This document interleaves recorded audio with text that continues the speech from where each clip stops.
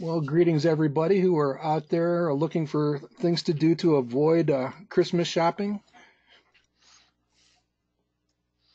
We've got some potential things that you can do with us for a few minutes. My name is Mark Robertson. I'm managing partner and founder of Manifest Investing. I'm joined here by Jennifer Birch from Houston. Say hello and Merry Christmas, Jennifer. Hello and Merry Christmas to you too. We do have a literal roll call of longtime friends and colleagues, and it'll be good to spend some time just kind of kicking through some of this stuff. And this is literally in response to, it's a two-part thing. It's an experiment, can a day program work? Jennifer has agreed to basically taping this party line phone call so that we can share it afterwards. There is a set of slides that we'll operate from, but we will be demonstrating some of the features live at the website also. And that's always can be risky, so the slides are kind of a backup just in case something were to happen in that realm.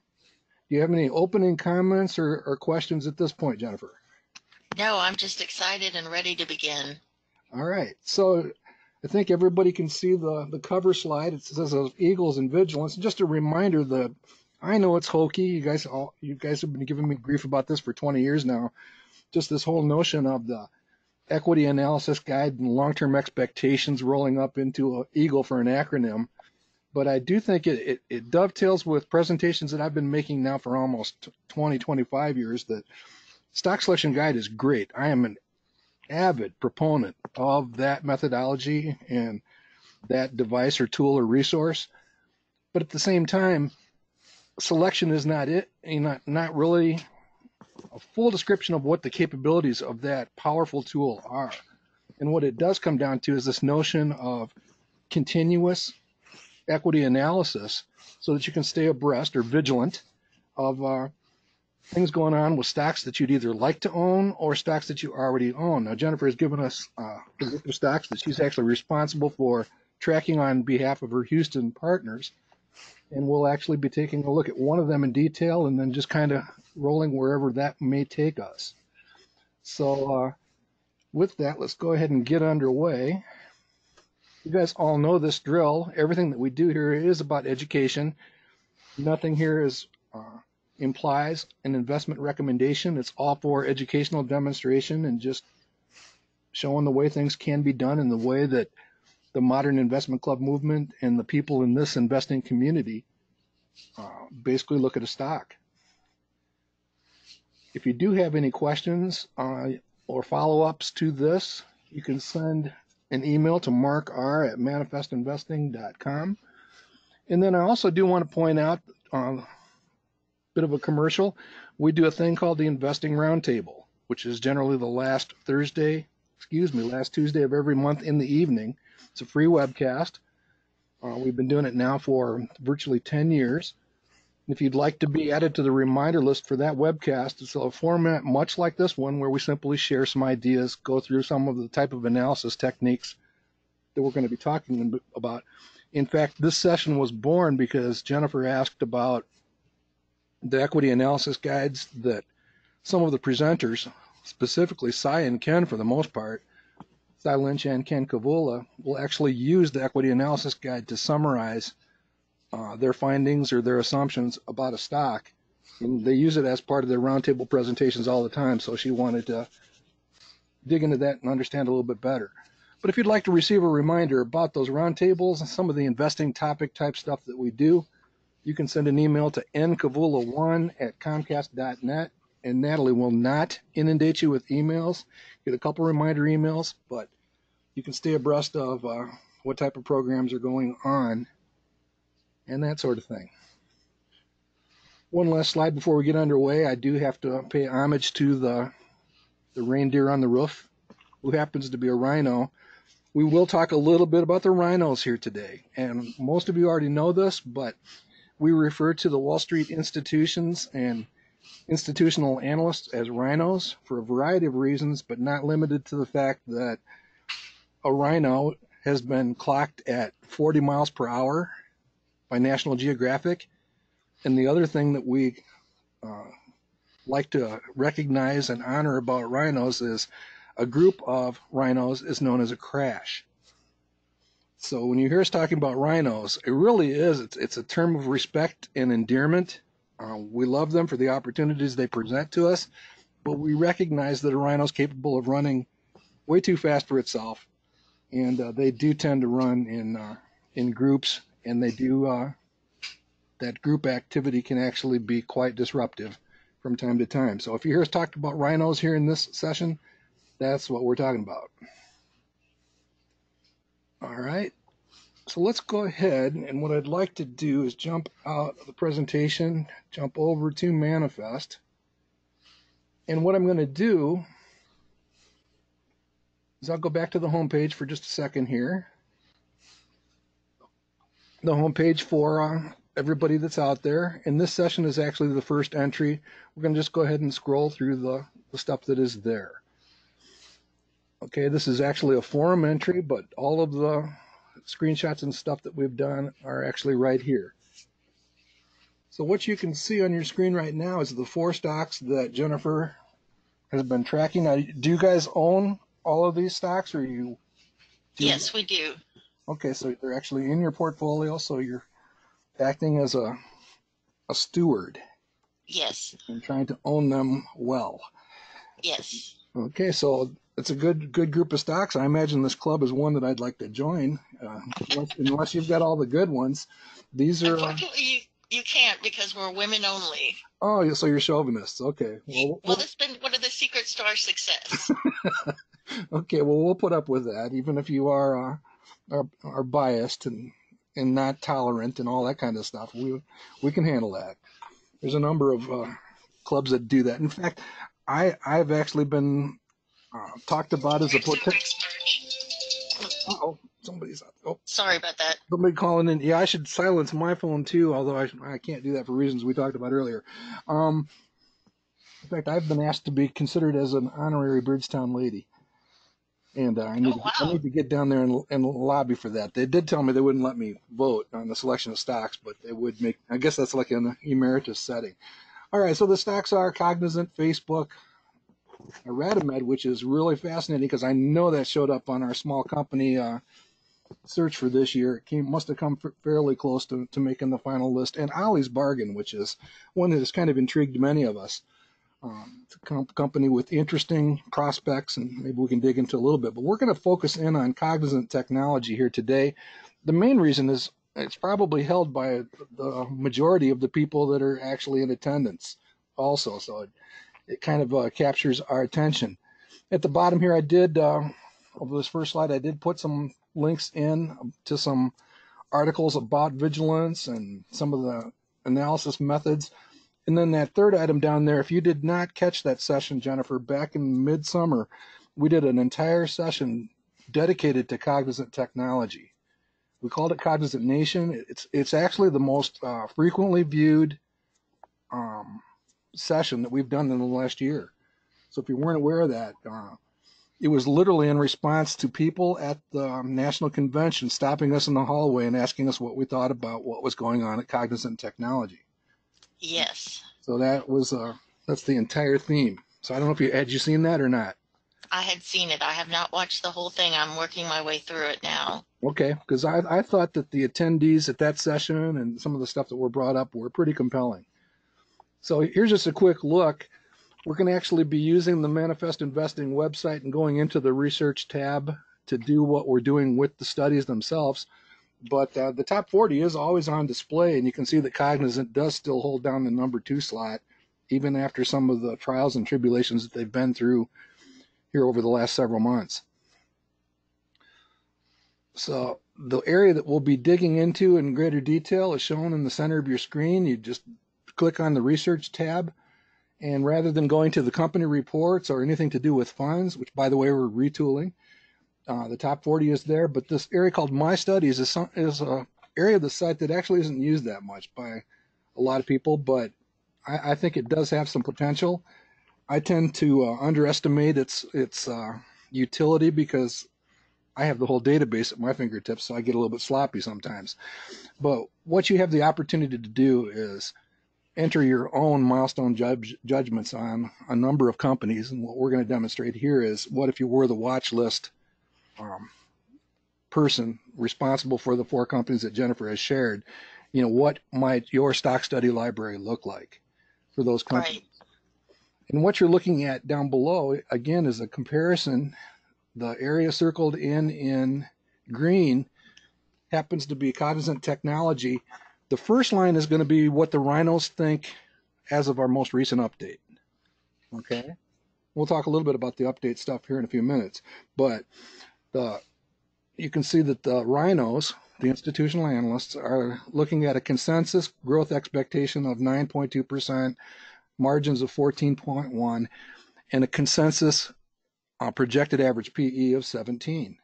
So those are useful pieces of information to know.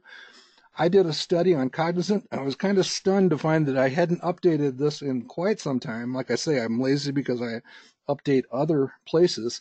But on my personal study of Cognizant, which is the next line down, this is actually going back a few years when we believed the growth rate would be 13, margins of 15.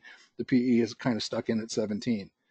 So when we go into the show item, there it actually takes us to that study. That's what we'll look at here. If we actually went and clicked on the show button, you can see that we're talking about an equity analysis guide from August 2016. Okay, back when the stock price was 57, which by the way, it's pretty close to that now. $13 billion company, but you can see the range of estimates. And so I think that's probably a little bit dated for purposes of what we want to talk about today. Would you agree? Yes, I would agree. Good information, but probably a little bit dated. So we've got 2 choices. You can either just reset it and begin entering the numbers, or you can just delete it and start over and basically build a brand new equity analysis guide, quick summary. I always think of these as very quick summaries for Cognizant. So what I did is I just went ahead and deleted it, and I went in order to complete what we're doing here now. And this goes back to your answer, why the zeros, what's going on with the zeros. The zeros go back to that data disruption we're still recovering from. And on the equity analysis guys, the result of that, we've got everything back in place except for a couple things, and they tend to be kind of moving targets in the world of data for whatever reason. We can fix this now, and we'll talk about what we're going to be doing here pretty soon. But what happens is the data that we had been retrieving is corrupted or drifted or moved or whatever, messed up. So in order to complete a current equity analysis guide, which I don't think is such a bad thing. Part of my background, professional background, includes operating as a field engineer in electric utilities, coal-fired plants. In fact, I've been to plants in the Houston area. I've been to Earth, Texas, by the way. In these control rooms, very much like you would have seen in any of the movies that have control rooms in them today, like the Chernobyl movie that just came out or whatever. They've got all these displays and all these computers keeping track of things. But to this day, the operators of the power plant walk around with clipboards, with a pencil and an eraser or whatever. They literally, even though that stuff is all being continuously recorded, they walk around with these clipboards. And the reason they do that is very much like when you're driving the car. You can look at your dashboard and you can know instantly when you glance down at the gas tank or any of the other things and see a needle that's out of place. It's a human thing. That when you're noticing these things, writing them down, it's just a very important aspect. So I'm not so much bothered by what we're about to go through. So using value line as a reference, and I'll pull up a value line sheet here in a minute, you need 3 pieces of information to actually turn this thing on to its full capability. You need a current earnings, which is not a bad number to have a title on when you're a stock watcher anyhow. Current earnings at Cognizant for year-end 2019 are projected to be about $3.97, call it $4. Shares outstanding are 550 million, and the projected payout ratio, they've just started paying dividends, checks in at about 20%. So on your screen, you can see the 3 places where those zeros need to be fixed in order to turn the entire device to life. When we enter them, you basically go into one of the boxes. pull up the edit screen and you enter those three figures into the edit display that comes up. Current shares 550, earnings at 397, payout ratio at 20%. Then you go ahead and hit submit, and your entire equity analysis guide will have been, let me shrink that up just a tiny bit. Is that too much? So if the square has a little green triangle in it, that means that's an editable field. Is that correct? Right. And that's what we'll look at next. Anything on this page now can be edited when it's got that green box. Like if you want, let's say you wanted to say, I think sales for the trailing 12 months are 17 billion even, you could literally go into that square and change that to 17 billion. Okay. 17,000. All right. Okay. Or if you had some other reason, every once in a while you'll find just simply erroneous data that needs to be fixed and adjusted. So anything that's in green can be adjusted. Obviously, you could adjust the stock price. You can do that with the pull down feature up at the top also. So, but anything on this page. Now, I generally look at this in a clockwise fashion, starting at the stock price, and just kind of wind my way around, and just kind of scan everything. And the three color coded milestone judgments are the ones that we know are most important during any stock study. The sales growth forecast in the green shaded in box up here. The profitability is measured by the percent net margin. And again, we have a side-by-side comparison, and then the PE ratio forecast. And again, always 5 years. So the stuff on the left-hand side is current day, 12/13/2019. And the stuff on the right-hand side is simply 5 years out. It's that expected income statement you hear us talk about a lot. It's very much like the preferred procedure that many of you know. So we've got the current situation on the left, the 5-year horizon expectations on the right. By the way, this is the only place at Manifest Investing we ever calculate your earnings per share growth rate. So you have this growth rate up here. This is all top line sales. The earnings per share growth rate is actually an outcome or a result of the assumptions that we make. Okay, but it is a place where you could check that.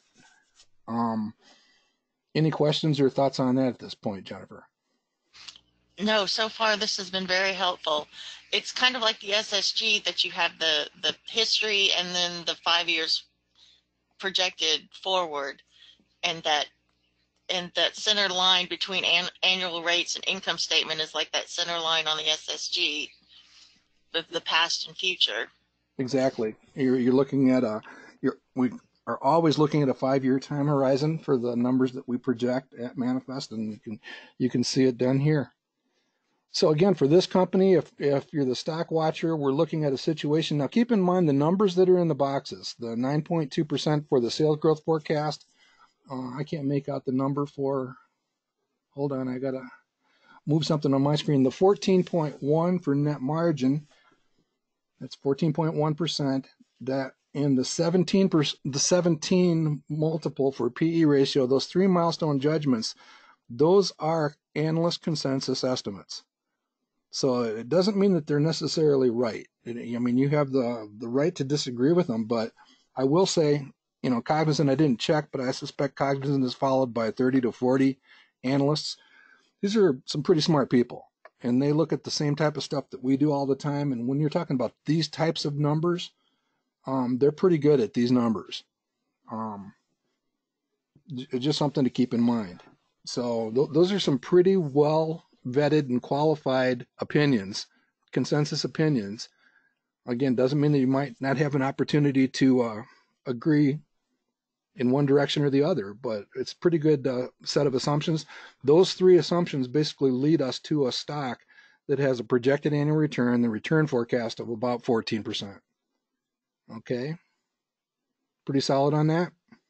Yes, and it's in green because it's in the sweet spot, correct? That's correct. The sweet spot, since you asked, the sweet spot is simply we take right now the average, it's actually a median, but the average return forecast for the 2,400 stocks in our database is about 8%. And what we try to do with any stock when we're going shopping, We would love for that stock to be at least 5 percentage points higher than the average stock. So 8 plus 5 is 13%, but we don't want to get too greedy. We find that anytime you try to do better than 10 percentage points better than the market, you're beginning to perhaps get a little bit greedy. You certainly want to be a little more careful out there. So the sweet spot today is basically 13 to 18. In this case, Cognizant Technology lands, according to this set of assumptions, right towards the lower end of the sweet spot that we call. Again, that would be 13 to 18 in today's market. All right. So the other question you had is, well, when would you change one of these? And the time you would change one of these would be if you had different information, you were fixing what you really think is erroneous data, or if you had a different opinion. And that's what we'll look at next. So in the case of, oh, by the way, here's the Cognizant data sheet on value line. It's in there. Anybody can pull this up, but a lot of the numbers come right off this page if you so choose. We'll come back to that if we need it. But here's what we'd like to talk about.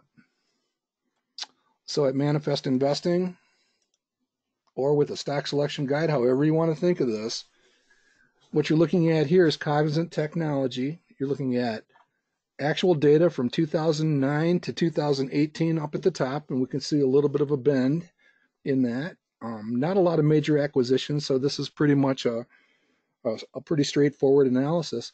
And then anything from 2019, by the way, will become actual numbers here in a few weeks, but those are forecasts from 2019 through 2023.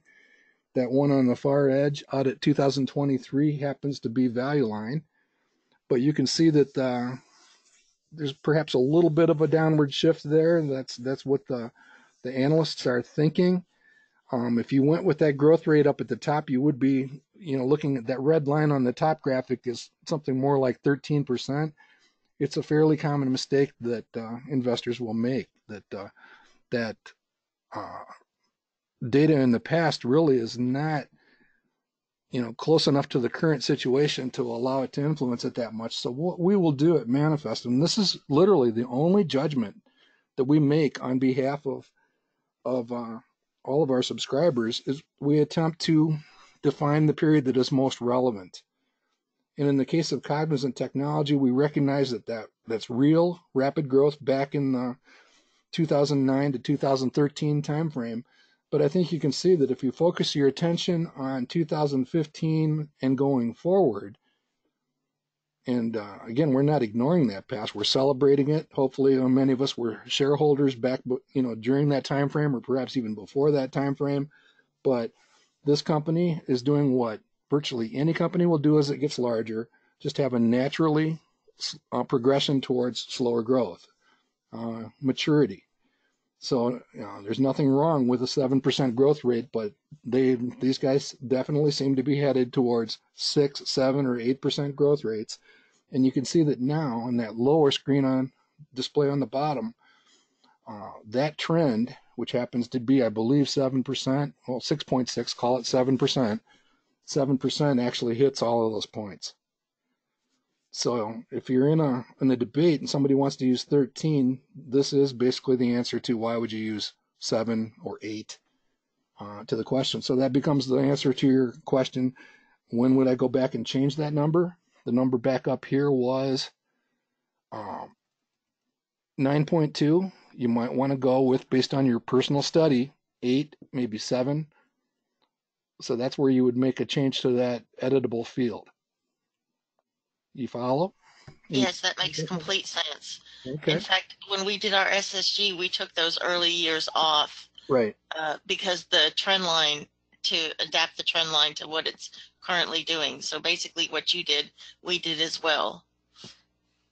Okay, and then just for a side comment here, the numbers that are actually displayed here from that are forecast numbers for 19, 20, and 21, those are continuously updating.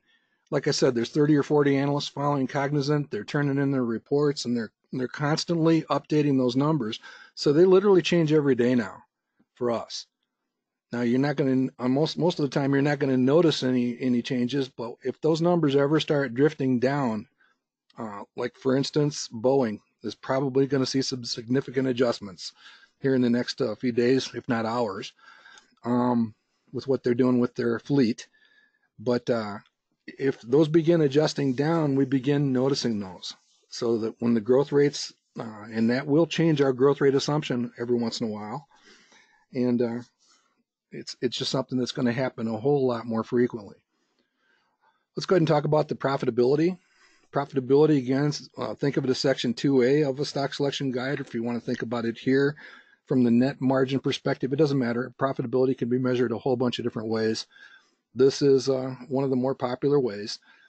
And you can see that this is a company that, as growth has slowed down a little bit, they are in a viciously competitive field. I mean, I know people who work for Cognizant that actually work on projects at Chrysler. We live very close to the Chrysler World Headquarters, and they're always scrapping to continue to provide those services to Fiat Chrysler. And so what it comes down to is it can be a very viciously competitive area. And in combination with the fact that these guys do so much management consulting, that if the global economy is suffering, which is, I think that's what we're seeing here with 2019, 2020. Europe has been suffering, a good component of the Far East and that part of the world has been in at least rotating recessions, if not overall recessions. And so that is reflected in the longer term trends here. I happen to think that these guys have the potential to stabilize and recover, in that area, that 13.5, 14 or 15 area, when the global recessions subside. I think they will. They do have an additional challenge of new management making some structural changes. Hopefully those will be executed well. That's all covered in that session from midsummer back in June or July of last year when we talked about the change in management and that sort of stuff. But here's where you would, again, reconcile. How do you feel about a 14% margin? Would you like it, would you conceive it to be 13 or 15? But this gives us some influence as to making that decision during a study. Okay? Yes, that makes total sense. Same thing with the PE. Anytime a company is naturally becoming mature and slowing down, a lot of times it's even more obvious than what we see here. The projected average PE has declined a little bit from low 20s to high teens. It's actually cooking away right now at 14.9. But the longer term expectation would be that this company will probably stabilize somewhere in that 15, 16, 17 area. The Value Line analyst is using 18 for their 3 to 5 year forecast. The consensus from all the other people that we track, including those analyst consensus, checks in at about 17. So that's what you'll see reflected.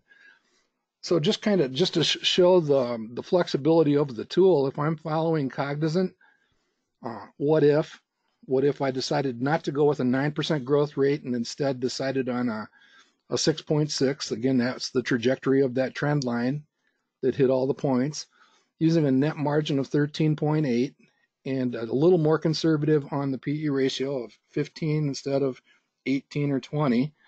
That takes us down to a PE ratio, a return forecast or a projected annual return of about 8%. Now, again, And that's quite a difference. It is quite a difference. I think it's overly conservative. We'll talk about that. But it is kind of a worst case situation. Some people will actually provide kind of a worst case situation for their club partners. It's not something I've ever liked to do, but this might be one way to do it. You do have to be careful because if you start, it's almost like a domino effect. If you start, knocking the growth rate down, knocking the profit margins down, knocking the PE down, it is a domino effect, and you can really create a fairly low probability situation. I don't think we've crossed that threshold here yet. Again, keep in mind that this is a company that's suffered a little bit. Stock price has been stagnant, but 8%, like we said just a few minutes ago, the average stock is 8%. And most of us here at the session would consider Cognizant to be an extremely high quality company. Most of us would treat it as a core holding. And when the question comes in when to sell, as far as the return forecast and using the return forecast as a trigger or an influence on that decision, we really would not look to sell this company or really do a deep dive on the selling analysis until that projected return got down pretty close to money market rates or approached zero, because it's a core holding, and that's kind of the situation. Now, having said that, again, its influence on the overall portfolio is part two of that question, but that's a question for another day. All right. All right. Any question on that? No, that's all making perfect sense the way you're breaking it down for me. This is great. All right. So now back to the showcase. So if we literally go back in and look at the showcase, then I'll actually do this in a second for the active portfolio. You can see the side-by-side numbers for Cognizant according to the rhinos, that top line, and then Cognizant as we, acting in our role as stock watcher, have assumed. So literally, those will stay frozen until the next time it's updated by the stock watcher. But in the meantime, the numbers on the rhino line, the 9.2, the 14.1, and the 17, and the return forecast at the end, those will actually modulate with any changes that happen during the daily or weekly updates. I happen to know, for example, that the net margin for Cognizant during the current update, which should be out in minutes, probably tonight, is actually going to check in at 13.8. So it's a chance for the stock watcher to actually see either erosion or enhancement, but basically see the changes in those type of numbers, again, according to the expectations of the analyst consensus. Okay? All right, so here, just a quick reminder then, a lot of people aren't familiar with this feature. There's an hourglass at the end on the company report page. At the end, after the ticker symbol, there's this little hourglass. That's kind of our own little seeking alpha. If you click on that, you're actually taken to, I'm not going to do it today. Cognizant has literally hundreds of messages, either as articles that are actually published articles or forum posts that you can actually sift through and see what other people in the community might be thinking or see where the company is showing up. But then it's just a quick reminder that this company report page, in addition to the Eagle, this is another place where you can see the same information. Again, the 9.2, the 14.1, the 17, and the return forecast for any company. Okay. Sounds great. I'm one of the people that didn't know about the magnifying glass. We'll go I into just never another clicked. company so you can see it. It's pretty cool. Okay, cool. I'm going to go ahead and see if have you noticed any questions or comments at this point, Jennifer? It says, are all the analyst projections obtained from Y charts? I'm assuming that's Yahoo. No, Y Charts is actually a company. It's a company that Okay. provides an institutional feed. The answer is no. Some of the estimates are obtained from Yahoo Finance. Others come from Value Line. Again, those 3 to 5 year forecasts. But the ones that I described, the 2019, 20, and 21 sales for Cognizant, those are coming right off the analyst consensus by virtue of Y charts. Now they take their feed from Morningstar, so it is Morningstar data. The sales stuff is not that much to worry about. When it comes to the earnings, we've chosen to use normalized diluted earnings from continuing operations. I know that's a mouthful, but what we are trying to look at when we take our earnings data, we want to think about, again, the company going forward, without any of the changes in structure, capital structure, or operational structure. And we basically like to use the conditioned data. Again, you can always dig in deeper and figure out if the conditioning is correct, but we think that the conditioned data that's normalized makes for a more representative study, probably 99% of the time. All right. Any other questions popping up? That's the only one so far. Okay. Here's a reminder that every week when we put out This Week at Manifest, we show the roundtable sessions and the Cognizant Nation webcast from a turnout Tuesday back in June. Again, that was following the national convention. There were a bunch of attendees at the national convention that were part of that session. We actually showed where one of the attendees had published some stuff on stock charts. It was just fun. Ty Hughes to be specific. But the other thing that the weekly updates do, and we'll be rolling over into a new year here pretty soon, you can very quickly, if you've got a company, like if you're a stock watcher for Alta, for example, you can see that that was actually presented by one of us back in September. So Alta is there, but some some decent things that can be dug into. Those now again, those are video archives, so those are the YouTube presentations. You can also track them down on Manifest if you want to actually get access to the PowerPoint slides. So just as a fun point to observe. And I can attest that I have attended many of those or watched the replays of those, and they've been very insightful and very helpful. Well, thank you. Yeah, we have a lot of fun doing it. More than fun, we're running at a internal rate of return since inception, which again is almost 10 years, of between 17 and 17.5%, beating the market by approximately 6%, measuring the market by the Wilshire 5000. So it is so much fun to share the ideas and then keep tracking and do well while we're doing it too. All right. Another quick question. Are there any services from MI to do a quick audit comment for Manifest Investing to do a quick audit comment on a club's portfolio? Oh, what a great question. As some of you have noticed, we have started doing more of these type of sessions. I think I would love to do more. We used to do a thing called dashboard diagnostics, and I've been scratching my head over, would there possibly be interest in doing dashboard diagnostics again? And what we did for those sessions years ago is just take a club portfolio, in some cases just cold. I mean, we just literally, they came, gave us the portfolio, we put it on a dashboard, and then we went through it holding by holding and looking at the core characteristics. We'll do that for one here in a minute. But one of the things we discovered was, again, even for clubs that needed a little bit more bolstering and support, there were always learning opportunities, and they were 99% positive. And I love looking back at some of those sessions. If you go to the YouTube Manifest Investing and search on dashboard diagnostics in the search, you could actually access some of those. If you're in an investment club where you'd be interested in doing a session much like this one today, only under the dashboard diagnostics theme, send me an email, and we'd be glad to do it. Yeah, we have a comment from Norman that he thinks dashboard diagnostics would be really helpful for neophyte investors. Well, thanks, Norm.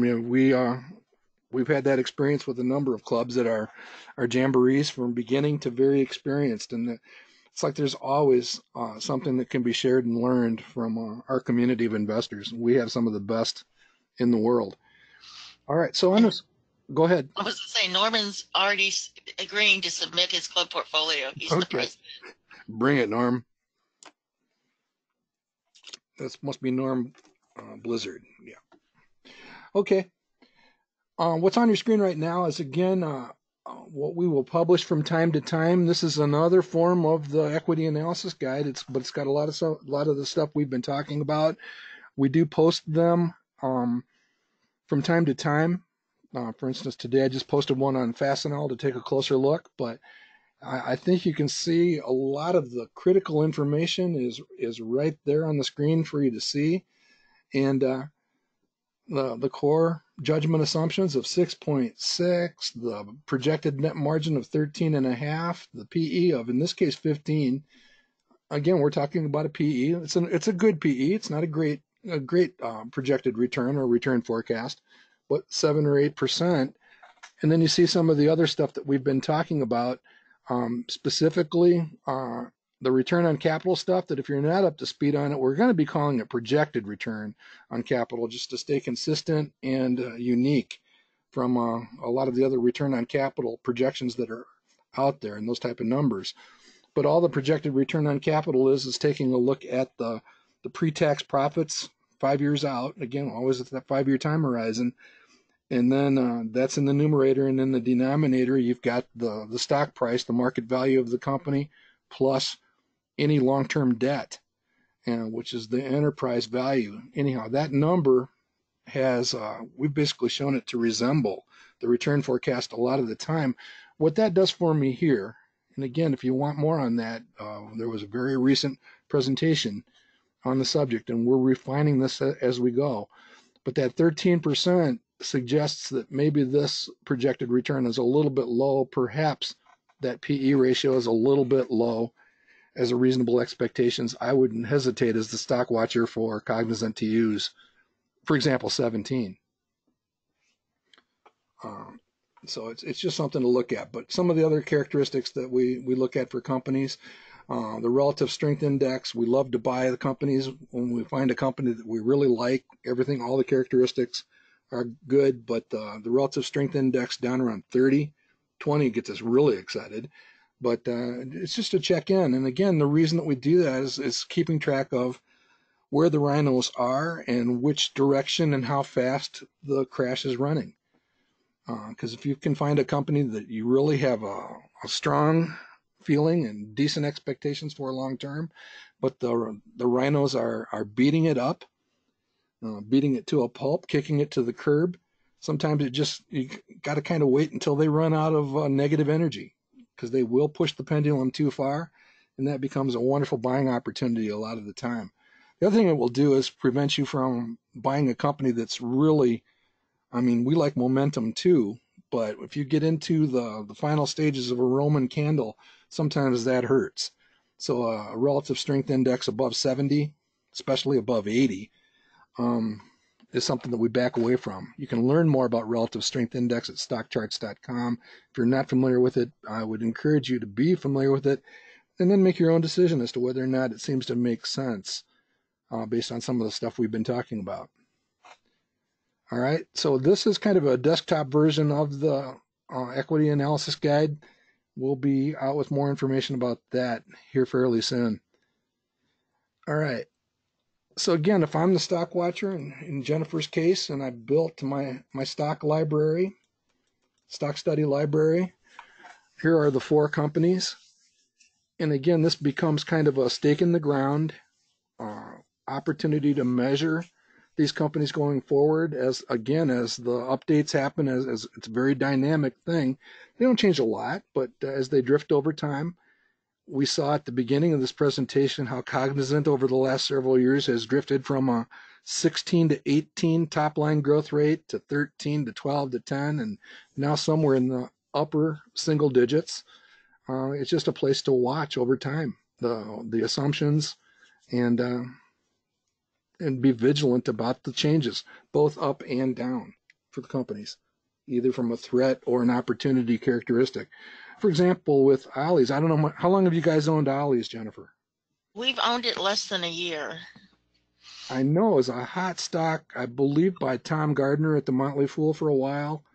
Yeah, And it was also recommended by the SCI, the Small Cap Informer, okay, small which is cap how we informer. heard about it. Yeah, and it came pretty close to ending up on either our list for last year or this year. And Ken and I both have a hard time with retail stocks, so we have to grit our teeth and allow some retail stocks to get in there. I think it's a fascinating story. I would be concerned about the number of Dollar Generals and those type of stores that are. I think I saw a post that said a new Dollar General or a Family Dollar. There's a whole family of these type of stores is opening like every 20 minutes in this country, and It's crazy. it, it Yes. it is. And then you've got Ollie's, who's firing on all cylinders, achieving these net margins of 9 or 10%.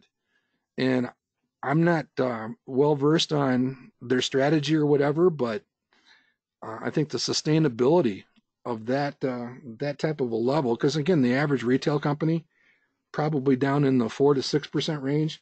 You know, what are these guys doing that's going to be special and maintaining that? I'm not saying it's not possible. I'm just saying I would be intrigued to find out the specifics of that strategy. So that's something that, as a stock watcher, I think I'd be watching very carefully. Is Ollie's delivering, on that corporate strategy? Is there any place you would like to go at this point, Jennifer? Uh, no, I don't. I don't think so. I'm just following along as we go. Okay. Well, just to show what we're talking about, again, Norm, we were talking about the use of a portfolio. Um, Again, if I'm the stock watcher in Jennifer's role and I've got the access to this, again, I've added her club. I just gave them a nickname, Birch Run. Here's the club portfolio. And this is all hypothetical at this point, just throwing names at the chart. But there's the dashboard for the club and the companies that she can follow. Again, there's nothing wrong with setting up your own private stock watching dashboard for the companies that you track. How did you set up that I was watching the 4 within the club portfolio? How Yep, did you set up that separate dashboard? Or did you just build it? I just built it. So in this case, Okay. let's make me the stock watcher for who do you want to assign me to? I'm going to go ahead and assume one. I'm going to say I'm going to watch Stryker, good Michigan company. And let's see, what's another one that I might be flagged? Oh, Apple. Everybody likes to watch Apple, right? Right. So I just create that dashboard. So now I'm in this club and I'm going to watch Apple and Stryker. And here's the current day situation. So a lot of times what I will do is just set it to $100 on the day I start watching it, $100 of value, and then watch it go up and down. So underneath the dashboards now for our club, we now have the companies that I'm watching. Cool. So the same token, you might add a dashboard for maybe best small companies that jumped off the page from our efforts back around Halloween. And you could add a few of those. I like to put in $100 of the ones, Biospecifics Technologies. Ollie can go in here. I'm trying to think of other companies that have shown up, but that's enough to show what we're talking about. So under your watch list for the best small companies that might be candidates for purchase for the portfolio, you track them here like this. And again, under your dashboards for the club, now you've got a watch list. Could be stuff that Jim Cramer talks about, whatever. Wherever your best source of ideas might be, you can build a watch list around it. Fabulous. That's going to be so great for our club. Okay, anything else? We're running at about 50 minutes. We have a comment from Ian who says Ollie is a liquidator and it's more like Big Lots. So is that like a deep discount outlet? I don't know what a liquidator would be. It must be Well, distressed merchandise or they buy unsold merchandise. Like when Toys R Us went out of business, Ollie's bought everything. Yeah, and are now selling the toys. Okay. Fascinating strategy. It'd be interesting to see how that pans out over time. Right. Can take a quick look at Ollie's. See if I'm still signed in here.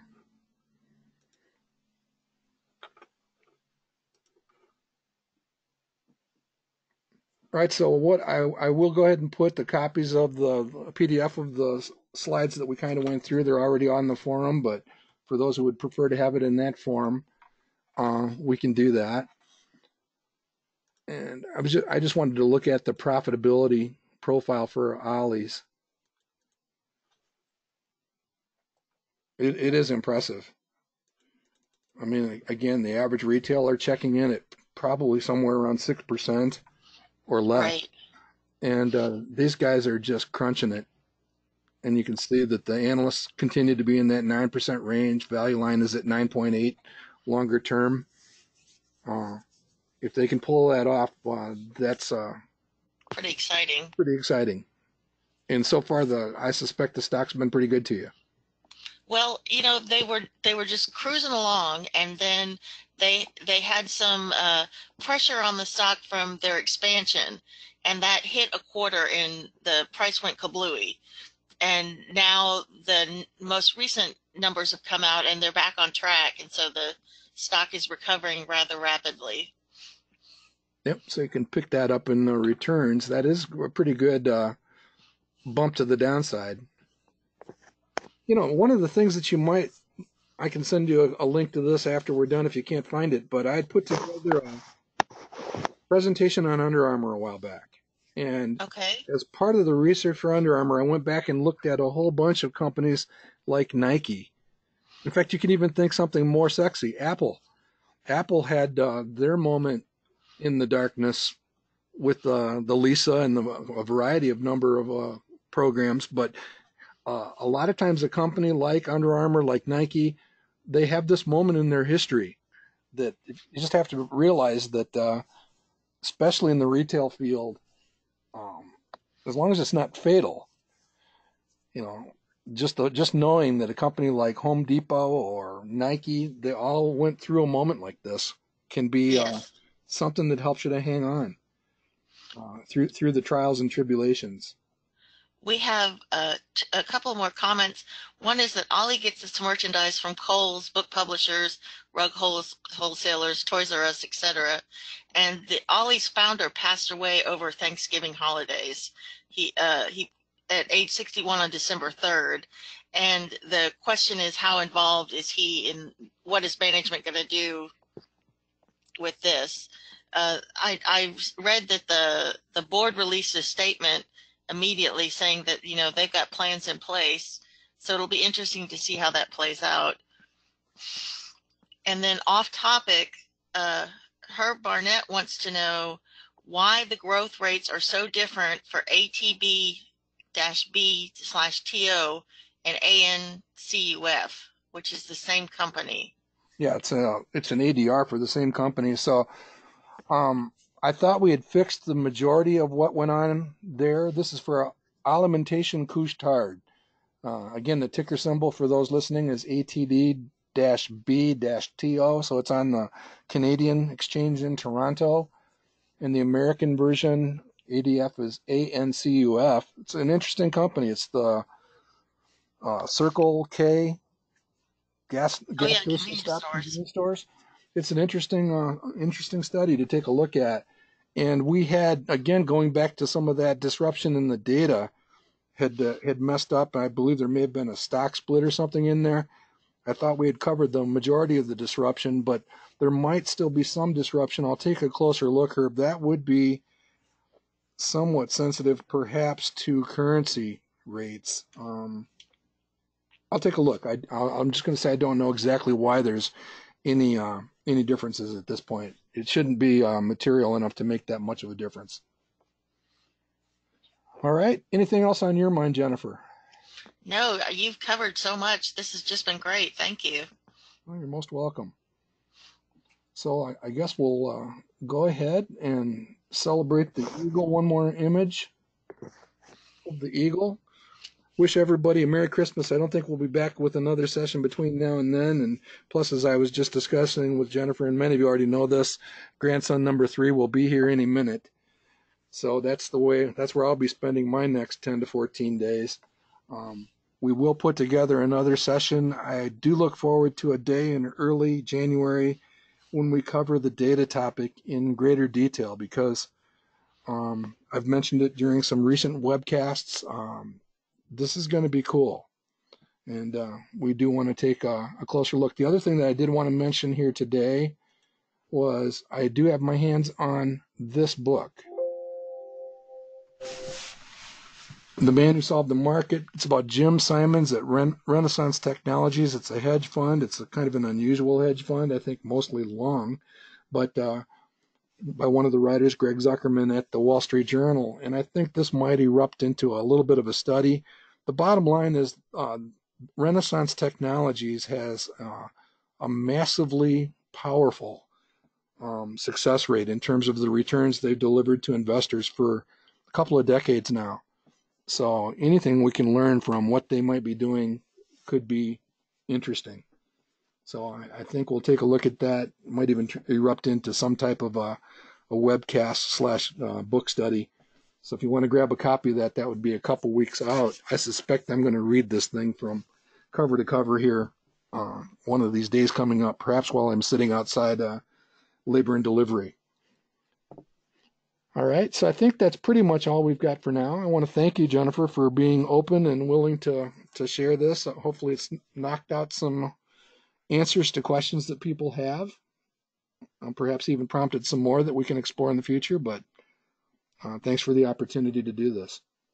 Well, thank you so much for sharing. It's Manifest Investing has been such a wonderful tool, and it's really added to my SSG studies through Better Investing. All right. Well, with that, I think we'll just say Merry Christmas, everybody, and Happy New Year, and we'll see you in the new year. Thank you. Thank you.